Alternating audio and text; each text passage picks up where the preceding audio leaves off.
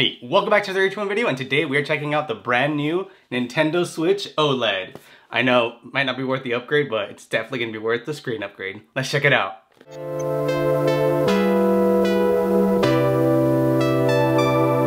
Okay, so like I said, welcome back to the AteTreeWon video, and today, yes, I got the new Nintendo Switch OLED, the white model. So as you can see, the dock's gonna be white and so are the controllers, but that is obviously not the exciting thing about this Nintendo Switch. The most exciting thing about this Nintendo Switch is the OLED display. And it's gonna be larger. There's also a better kickstand, which I guess is cool, but oh, I'm so excited for the OLED display. Behind me, I have an OLED TV. I have an OLED phone. I'm all about that OLED life. But as you can see here in the back, you can do tabletop mode, which is nice, and it's gonna be way more improved with that new kickstand, which can go all the way back. I'll show you that in a minute. TV mode, which honestly, if you play your Switch on TV mode, don't buy this. It's only really worth it if you play with your Nintendo Switch a lot handheld, because that screen is gonna be gorgeous. Now, the one bummer part is that the screen is not 4K. This isn't gonna be more of like a revolutionary type of upgrade, or excuse me, not an evolution, more of a revolution. So you're really only getting like a better screen and stuff like that. I have the version 1 of the Nintendo Switch, so like the day 1 version. So for me, it was kind of an upgrade because the battery life isn't the best on the handheld version for the day 1 Switch. So overall, I think this is gonna be a pretty decent upgrade for me. Because again, I play a lot in handheld. If you don't play a lot in handheld, probably skip it. Wait for the Nintendo Switch Pro or whatever they call it. But anyway, let's get into the unboxing. So a longer box, typically a Nintendo Switch box is like long ways, like a rectangle. This one is more like this way. Let's get into opening it.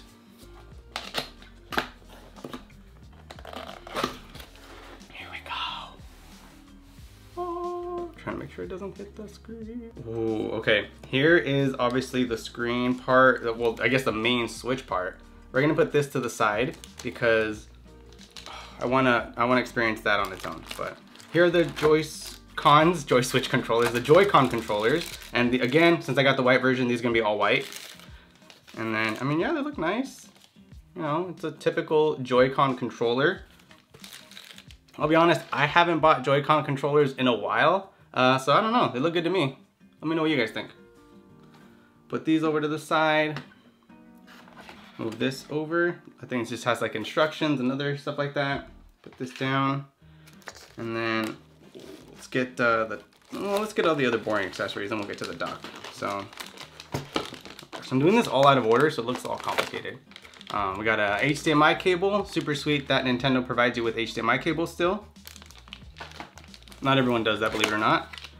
We got the power cable, so this is gonna be a USB-C power cable that you can use to connect either to your Switch directly or onto the dock for when you're doing TV mode. And then there's the grip. So this just allows you to easily slide your Nintendo Joy-Cons in here, just like that. Put one in, put the other one in, and you can play kind of like this, kind of like a little makeshift controller, which is pretty nice. And then, here are the protectors. So you basically attach these to your Switch, so when you're throwing it around or playing those crazy games, it doesn't run off on you. And then lastly is the new dock, and the dock has been new and improved as well, so we're gonna take a look at that. And I do have my older Switch just to make some comparisons as well. But let's see here. Ooh, oh man, this white just looks so clean. Oh, I don't know if the camera's gonna really be able to pick up the subtletyness, but wow, I really dig this. So, you know, again, since I got the white version, I have a white dock. If you got the neon Joy-Con version, the dock is just a standard black, which is why I wanted the white one. 2 USB ports here on the side, and then you have the back panel, which is more of a half moon shape, and I think the whole thing comes out to make putting the cables in a little bit easier. And you got your AC adapter, HDMI out, and you have a new LAN input. So if you're a streamer, you like to stream all your Nintendo games, now you can connect a gigabit Ethernet directly to this, which is nice. And then, yeah, just, you know, you just slot your Switch in and you're good to go. Let's take a look at the OLED now. Oh, I'm so excited to take a look at this display. Here we go, checking out the brand new Nintendo Switch OLED. And the gorgeous OLED display. Here we go, turning on the power button now. Oh, it looks good. Guys, this looks really good. It's definitely a lot glossier. So if you know OLEDs, each individual pixel is backlit on its own. So the nice part about that is when it's black, the pixel just turns off. So you get the richest blacks that you'll ever get on any other type of display. The one downside to OLED displays is the burn-in. So if you leave it on a specific like game too long or something like that, you do run the risk of burning in that image into the display. And the other downside is brightness. They don't get as bright. But I don't play outside. I play at home. Gosh, this feels heavier. Like almost like the full screen is like metal. I don't know, it feels a lot more sturdier than my current Nintendo Switch. But it's telling me to put all these Joy-Cons on, so I'm doing that now. Wow, it's like vivid colors. Ooh, that is loud. I'm gonna turn you down. It was at max volume. English, wow. The Americas, wow. But I do wanna bring my other Switch here before I start this whole process because I'm just gonna do a pour over of my old Switch. But yeah, I'm just gonna do a pour over of my old Switch, but I do wanna just kind of compare the displays here.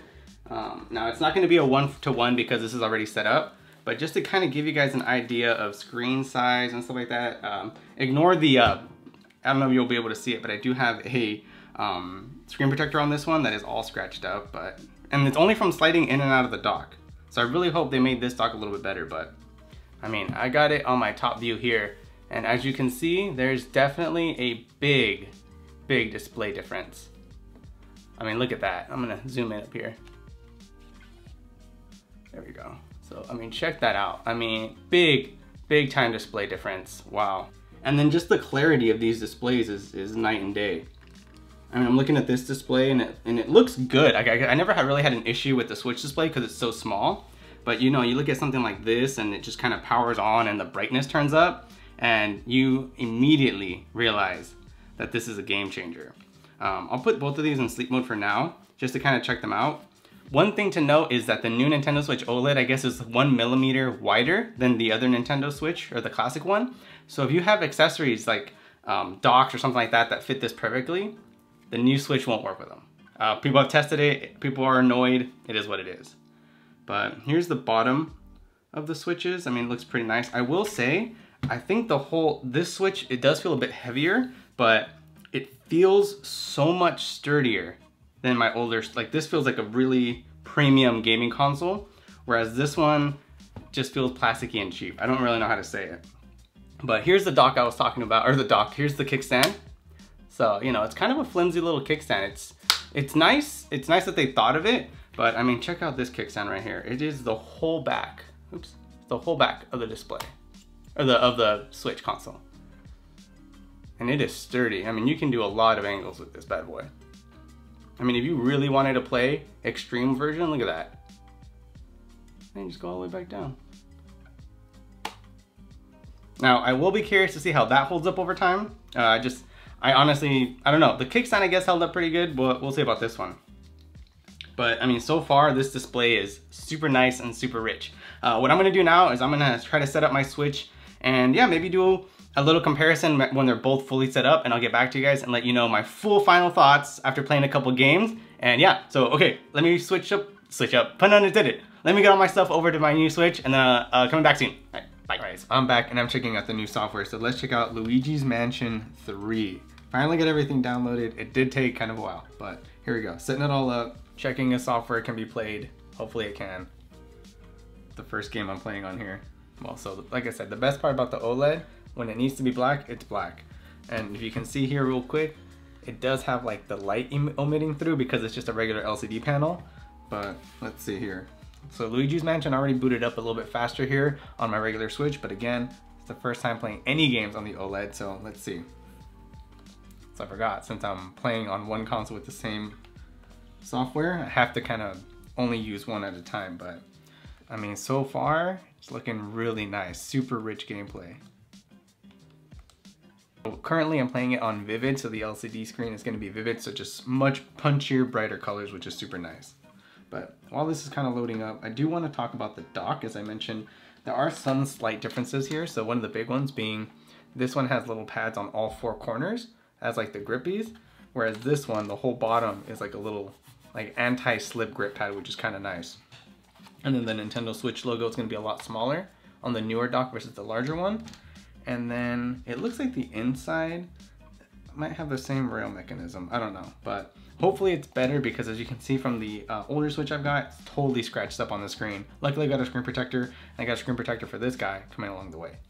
But I mean, the bigger screen is definitely more noticeable. I mean, it's, like I said, it just feels like a more premium console. Playing this on the OLED, it does look a lot more vivid and a lot brighter, which is nice. Yeah, so I'm super excited to be playing the rest of my Nintendo Switch games on this bad boy. Yeah, I think I'm just gonna kind of get to playing. I've kind of gone over a lot of the benefits, a lot of the similarities from the old Switch versus the newer one, but again, overall fit and feel feels a lot more polished, a lot nicer of a console. So I definitely recommend, if you have the version 1, to definitely go out and get the OLED version.